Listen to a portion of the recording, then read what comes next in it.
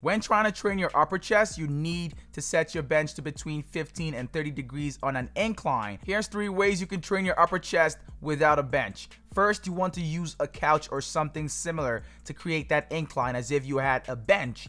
Next up, you want to use floor fly. So this is an exercise that I love to use when trying to target my upper chest while laying on my back. Finally, you want to use standing flies. This is similar to the last one except you're standing. So make sure you're getting full ranges of motion, but that's it, y'all.